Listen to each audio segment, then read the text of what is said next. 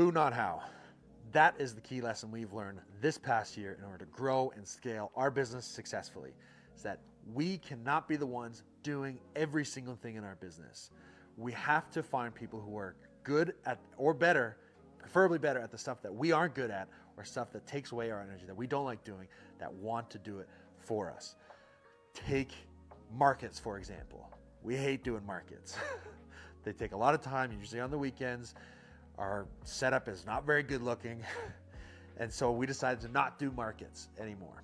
However, today we did our first Christmas market of the year. It's currently 5:15 on a Saturday. I'm at the warehouse by myself, and we did a market today. And this was the first market that I wasn't there, that I did not do.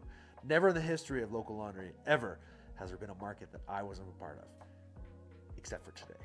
And that was really exciting. We found someone to do markets for us, everything.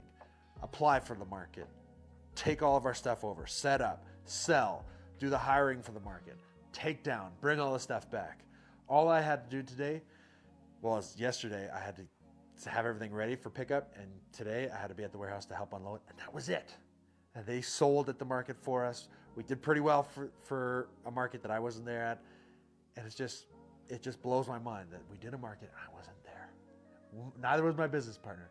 And so it just came, unloaded everything. Monday morning, we're going to put everything together, back in its place. Don't worry, Brian, we're going to have your warehouse looking really good, I promise you. But it's just, who, not how. Who, not how. I'm marveled by this idea. So if you're a small business owner, there's a great book by Dan Martell called Who, Not How. And it's all about finding people to do the things that you can't do. That's the only way you're going to grow your business. So we just did a market, and I wasn't there, and now we're going to do more markets. We have another market in 2 weeks' time, and you better believe I'm not going to be there. And I'm really looking forward to it.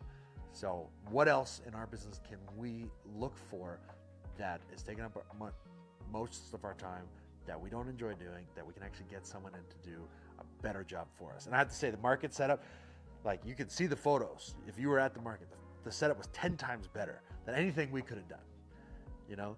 And so, who, not how, what else in our business can we find that we don't have to do, that we can find someone else to do, so that we can focus on the stuff that we're actually good at?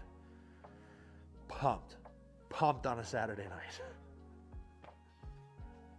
I hope you have a great Saturday night.